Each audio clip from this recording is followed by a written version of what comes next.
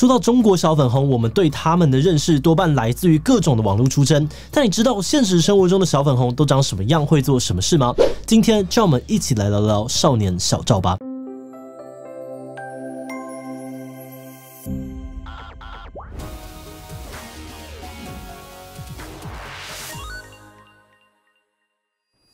嗨吼，大家好，我是志祺。刚刚我们说到，在这个大入华时代，相信大家多少都跟所谓的中国小粉红有过一些交流。在网络上面，他们会极尽所能的为国出征，打击所有批评中国的人，又或者是一天到晚反美啊、仇日要台湾回归祖国等等。而我们今天要介绍的这部纪录片《少年小赵》，英文片名呢叫做《一个年轻的爱国者》，就是导演杜海滨花了5年的时间贴身记录的真实故事。相信我，看完这部纪录片，你对小赵的爱国心一定会非常的钦佩。还是高中生的年纪，他就号召年轻人穿军装、挥国旗，上街呼吁民众一起为中国加油。有趣的是，根据我们的研究，这一部讲爱国的电影好像从来没有在中国境内公开上映过，就算是香港当年播放的，也只是删减版。这可能是因为这个故事在讲的不只是小粉红有多爱国，而是主角小赵怎么在短短不到5年的时间内，就从粉到发亮的高中生变成一个批判政府的愤怒青年。这么大的转变到底是怎么发生的呢？事不宜迟，现在就让我们从高中生小赵开始看下去吧。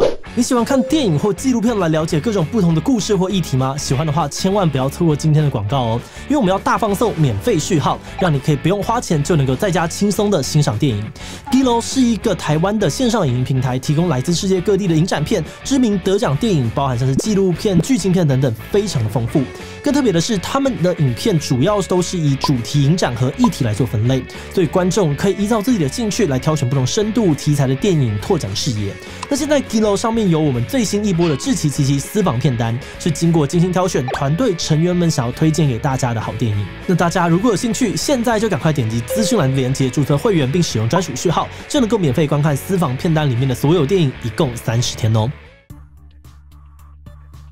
2009年是中华人民共和国建国60周年，当时还是高中生的小赵就已经号召了60位品学兼优的同学，在家乡山西平遥举办一场平遥90后爱国游行。在那一次的游行呢，让杜海滨导演注意到了这位少年，兴起了想要拍他的念头。而开拍之后，他觉得哇，这位少年真的是太特别了。人家的房间墙上贴的可能是偶像或是电影海报，但他贴的却是毛泽东跟中国国旗。人家听的是流行歌或者是西洋音乐，小赵却喜欢听几10年前的红歌。问他有没有什么志愿或是梦想，他的答案竟然是要到边疆从军，报效国家。对于小赵爱国，导演特别呈现了一段有趣的画面。在某场游行结束之后，小赵躲到暗巷里面，趁着四下无人时，偷偷拿出他自己带的可口可乐。小赵说，可口可乐是外国企业，不应该出现在刚刚那种爱国的场合，那种场合就只能够出现中国制的产品。他还愤慨地提到，刚刚游行时竟然有人问他这样一场多少钱，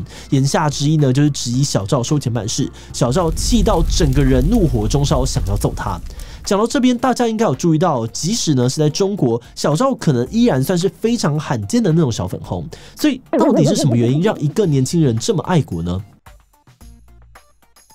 有的人可能会想说啊，大概是他家有谁是什么共产党的高官或军人吧，一定是从小耳濡目染才会变成今天的这个样子。但事实上，小赵的爸爸就是一般的矿工，妈妈则是开了一间小餐厅做生意，他们完全没有任何红色的背景，非常普通，甚至家境还有点清寒，需要跟人借钱过日子。如果真要说小赵有什么特别之处，大概就是有一天他上历史课的时候，发现原来自己的生日跟毛泽东同一天。不过问起小赵到底为什么会这么爱国，他的回应是说，因为国家重视我们，我们就应该以实际的行动报效祖国。那当然，他也大方的承认自己对于国家的认识主要还是来自于教科书，而他之所以会选择用游行的方式来表达自己的爱国心，也是因为在课本上面读到，过去历史上面一些有名的学潮运动都是从学生发起的游行开始，最后才带动了整个社会。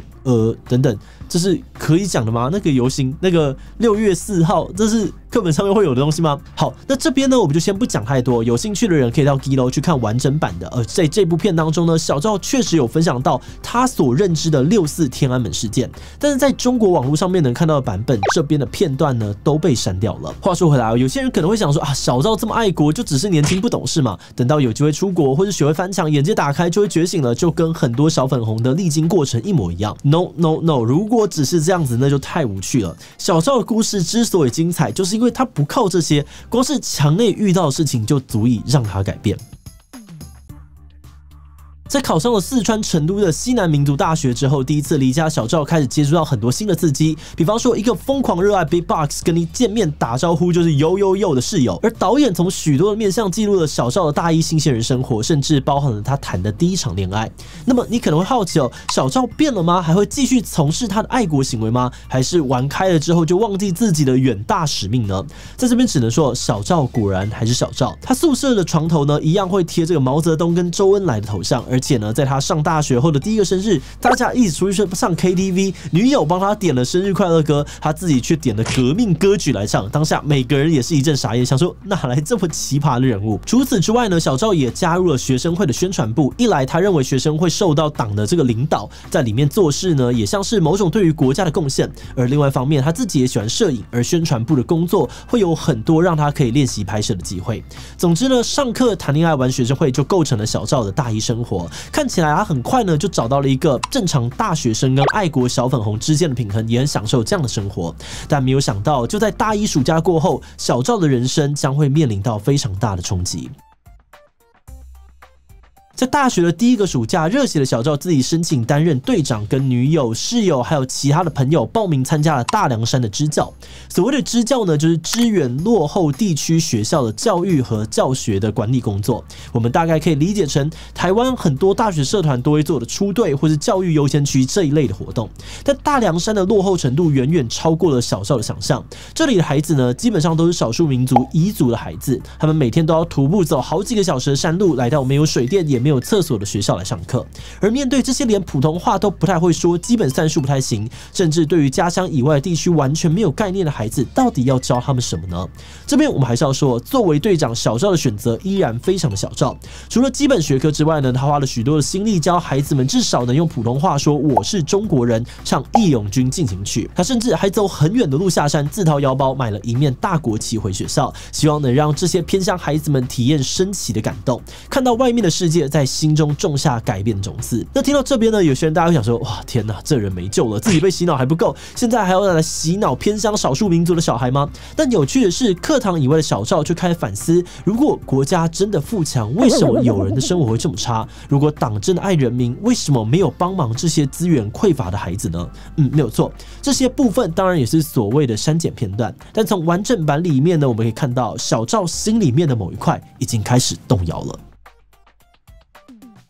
整部片张力最强，却也是被删减的最严重的一部分，就是在小赵从大凉山回来之后所发生的强拆事件。在平遥政府的重建计划当中，他们打算拆除很多的房子，而这之中也包含了小赵老家、爷爷奶奶家以及他们正在建造当中的新家。虽然在大凉山，小赵开始出现一些动摇，但这个时候的他对政府还是抱有一定程度的信任。他觉得只要好好的申诉，之后国家跟法院就是会还他公道。所以他一开始呢，还拿着相机想要记录这一切，但后来他眼睁睁的看着爷爷奶奶明明还在家，怪手却直接无情的把房子给捣烂。那一刻，小赵才在眼泪当中意识到，他高中时所相信的国家重视我们，或许真的只是年轻的好傻好天真。而在没有多久之后呢，他的爷爷奶奶也过世了。从这个时候开始，小赵真的再也粉不下去了。那觉醒之后的小赵后来变成什么样子呢？这边我们就先卖一个关子，只能告诉大家，这边同样又出现了删减片段。有兴趣了解的人，欢迎到 Giloo 去看正版，而且保证无删减的来看哦。在看完少年小赵之后，我们的内心感触其实很深。第一个层面是呢，从墙外的视角来看，我们可能常常会觉得小粉红很可怕、很无知，甚至很冷血，竟然会帮中共的各种恶行护航。但从小赵的故事当中，我们可以理解到，小粉红只是一种行为或是一个标签，但私底下他们也是有血有肉，甚至可能是一个非常非常善良的人。当然，小赵并不能够代表所有年轻人，也不能够代表所有的小粉红。但在杜导的这一部纪录片当中，我们终于能看到一个相对完整的小粉红故事。而第二个层面的感触是，小赵的故事让我们看到了爱国这个概念其实非常的复杂。什么是国？我们为什么要爱它？这个爱又应该要怎么表达比较好呢？在电影当中，我们看到小赵的爱国观念有很剧烈的转变，但在几万公里外成长的我们，在不同的人生阶段思考这些问题的时候，一定也会丢出不一样的答案。最后，刚刚我们一直强调 Giloo 的版本没有被删减，是因为中国能看到的版本其实被砍了6分多钟片段，而看过2版的网友表示，我操，这根本是2部电影吧？那这个部分呢，我们就不多评论哦。有兴趣的朋友，我们极度的推荐你可以到 Giloo 这个平台注册收看完整的正版纪录片，一起支持他们收录更多的好电影。那最后呢，想来问大家，对于像小赵这样子的觉醒小粉红，你怎么看呢？还好他醒了，不然他可能会继续帮忙洗脑更多的人。B， 我觉得不要小看党哦，可能之后遇到什么事情他又会马上归位。所以我觉得他也不算是什么觉醒啦，不然他早就被消失了。第一，会批判国家的人才是真正爱国的人，我其实蛮敬佩他的。其他留言分享你的看法吧。最后，如果你喜欢今天的影片，欢迎分享出去，让更多人来看看爱国小粉红觉醒的故事。此外，也可以点击这个地方看看菲律宾独裁者以及冷战终结者戈巴契夫的故事。那么今天的这一期就到这边告一段落，我们就明晚再见喽。